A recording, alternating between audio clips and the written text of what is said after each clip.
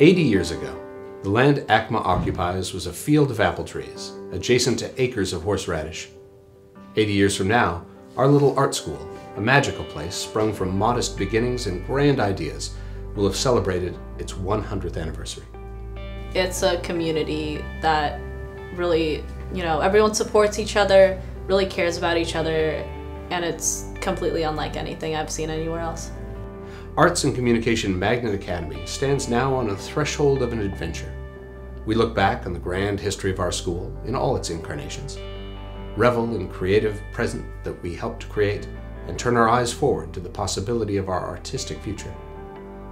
To appreciate that future, it's helpful to go back to the start, that open field. The land that ACMA stands on used to be an apple orchard under the name Ruchek Farms. In the late 1940s, Joseph Ruchek Sr. sold 10 acres of the orchard to enable the C.E. Mason Elementary School to be built on a section of the land. That school building would eventually become ACMA, close to 50 years later. The elementary school was named after Curtis Eugene Mason, a well-respected member of the community. Born in 1880, the son of William and Isabella Mason, Dr. Curtis Eugene Mason, a prominent physician of Beaverton, spent his boyhood in Missouri. But he started out as an educator, as a teacher. And this is one reason why he had an interest in education. For over 14 years, C.E. Mason was the only doctor in Beaverton, delivering over 2,000 babies throughout the course of his career. On June 23, 1920, he was voted director of the Beaverton School District in a landslide 102-9 vote, with the promise of ensuring that Beaverton schools were as good as those in the big city. Dr. Mason's pursuit of quality education for local students, including his own kids, helped to define the school district he was helping to lead. According to the November 1949 issue of the school newspaper, Livewire, the new elementary school was named and dedicated to C.E. Mason at a PTA meeting on October 25, 1949. By January of 1950, C.E. Mason Elementary was getting overcrowded, and so on January 25th, the school district board members voted 215 to 76 to approve a $150,000 bond to add 9 more classrooms to the building, as well as a library. Builders also added a play structure north of the assembly room at the same point in 1950, which stood until replaced by our familiar Quonset hut in 1958.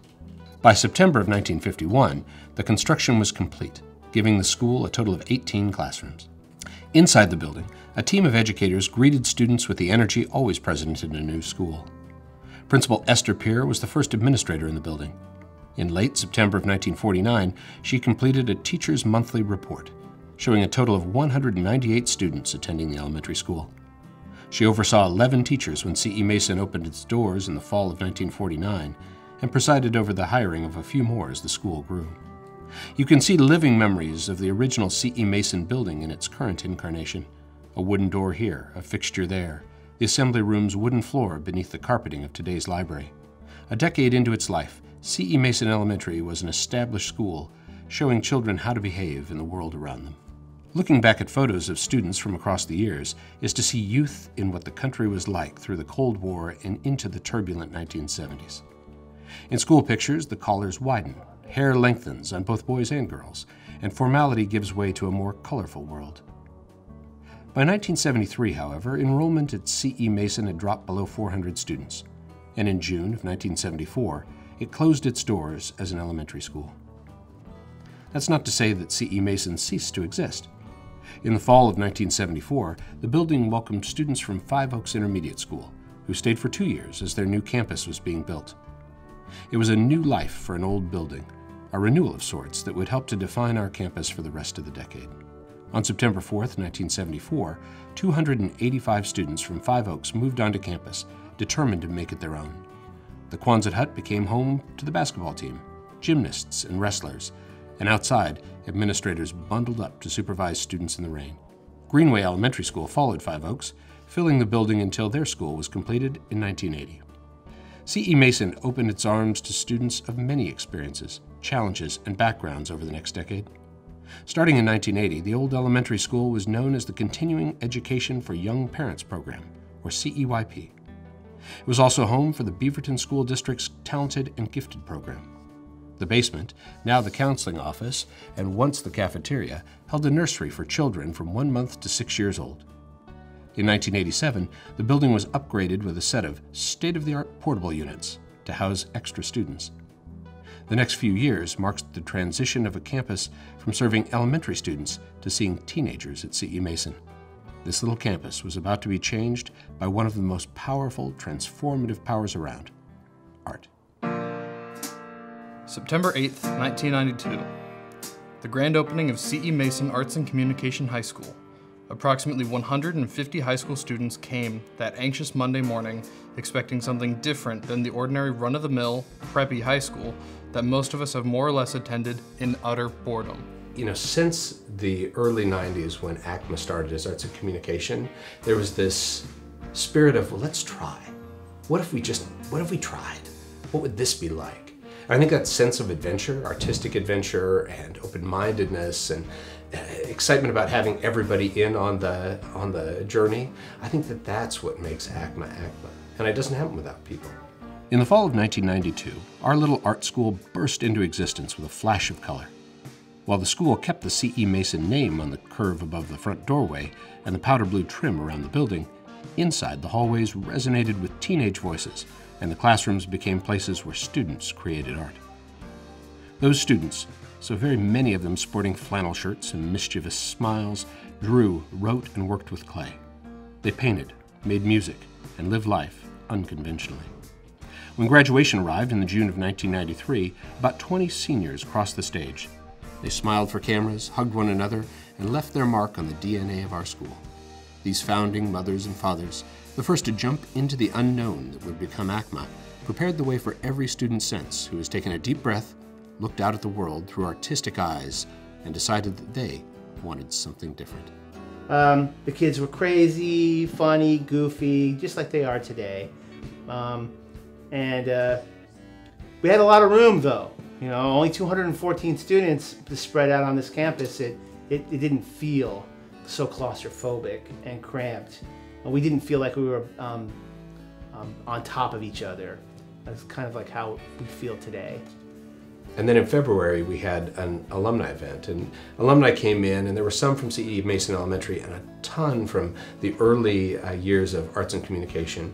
And to take them through the hallways that some of them hadn't been in for, decades, for them to walk through and say, oh, I know who did that mural, and do you remember when? And they pointed out little details about the paintings on the walls in the school that were just so real for them. And sharing those memories, I think I'm going to miss that. By the spring of 1994, some of the most iconic murals were up in the hallways, all variations of Mona Lisa, wearing flannel, as a dog, as an abstract version that hangs near the Tom Marsh Gallery today. The 1994-1995 school year marked a turning point for Arts and Communication, with the graduating class being the last of the original test group who opened the school. In 1995, for an art school housed in a building that was constructed as an elementary school almost 50 years earlier, having an art gallery meant making an art gallery. In the fall of 1995, it was Arts and Communication students who rolled up their collective sleeves and transformed a space that had been an office and switchboard room in another life into something special. When it came to naming the gallery, the choice was easy. Tom Marsh was a member of Arts and Communication's original core staff, and his student-centered approach to education helped shape the school. With a perspective on governance, learned in part as a member of the Oregon House of Legislature from 1975 to 1979, he didn't just teach government and civics, he lived them, and he encouraged his students to have a voice. You can spot Tom Marsh in student films from his time at ANC, usually playing the heavy in a parody of some kind, advising James Bond, counseling Luke and Darth Vader. Today, the masks that the students put on the wall above the Tom Marsh Gallery are still there, and they'll be brought with us to our new building and reinstalled exactly as they are now in the fall of 2021. Even more than the classes offered, ANC was defined by its culture, and as a former student explained, once in, it was easy to find oneself in something of a culture shock. At Arts and Communications High School, it was normal routine to see students sprawled in the hallways of sketchbooks, teachers and students engaged in conversation about current affairs, and groups of teenagers with colorful hair, unlikely piercings, and countercultured fashion mingling in the student lounge. It was the late 90s. Teenagers were finding their subcultures. There were ravers and industrial kids, goths and punks. There were people who wore capes and those who spent their days devoted to artistic pursuits. What we didn't have in academics, we made up for in social and emotional education. It was in high school that I first saw democracy in action. Students were allowed to take risks and make mistakes. We painted murals to make our environment reflect our interests and sense of humor. The late 1990s saw big changes at our little school. And to do that time justice, it's important to look not only at the official history. ACMA has an unspoken history that most don't remember, and if they do, they probably gloss over. Right now, I see how quickly all the things that have made CE so admirable are diminishing. There are moments when I walk down the hall and feel like a stranger at a school that I've felt at home in 4 years. It's as though the halls don't want to keep me in their arms anymore. They only want to push me through. After all, it's not the halls that made our school what it is, but the incredible people inside of them. Now, many of those people are gone, and those still here are lagged down with that same feeling and have little energy to hold on. This energy has been the life force behind our school from the beginning. Without it, it's doomed for failure, no matter what form it may take in the years to come. There's no question in my mind that the spirit of CE Mason is on its last legs. This friend that we have all grown so close to is dying. Ellen Greer, 1998 to 1999, Arts and Communication High School Yearbook. Not even 10 years in, changes came to CE Mason that radically changed the life of students. Magnet Academy got added to Arts and Communication, and with it came policy changes about maintaining a specific grade point average, auditioning to get in, and more. One student from the time called it the domestication of arts and communication. Others chose words that shouldn't be repeated in a school documentary. Even years later, for many, their memories of school are complicated and understandably sad. The majority of the things that I considered fundamental to the social aspects of the school that really saved my life were kind of stripped away from us before the school year even started. I came here the following year, immediately we got this letter in the mail that just kind of said, here's all the things that we're taking away. Of course, it didn't say it, it didn't frame it that way. Here's the changes that we're making. One student remembered the school-altering change that occurred when a new policy required all students to retain a 2.0 grade average or be told to leave the school. Students who fell below the 2.0 received a letter informing them that they were no longer allowed to be at Arts and Communication High School. The parents had uncovered the story, the narrative, which was that she had been hired to turn the school into a money maker, was like the expression that they had used. So all the changes that she had done was like for that end. They were basically like, what's your one change you want us to reverse out of a dozen changes? And the reversal that we cherished the most, the program that we cherished most, was Ohana. And so me, as a catalyst to bringing my friends together and bringing our parents together, were able to protect and save Ohana from disappearing. That the school was probably both saved from its destruction by that person, and simultaneously the people who fought that person's changes kept the soul of the school here, at least in some part. It would be less than 5 years until another tragedy struck the school. On July 20th, 2003, a tour van rolled on I-5 south of Portland, Oregon, killing 3 members of the rising power pop band Exploding Hearts, all of whom had been ACMA students. Their debut album was described by Pitchfork magazine as an awesome power pop record that would have been just as relevant and engaging 25 years ago, and will undoubtedly be just as fun 25 years down the road. A full-length documentary of the band has been in the works for several years and is set to release this year.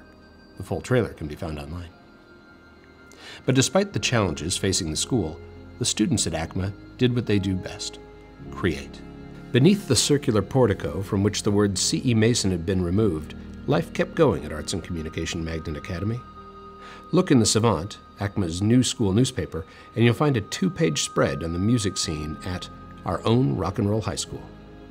By 2003, student artwork had returned to the pages of the yearbook. By 2004, the silly photos were as silly as ever.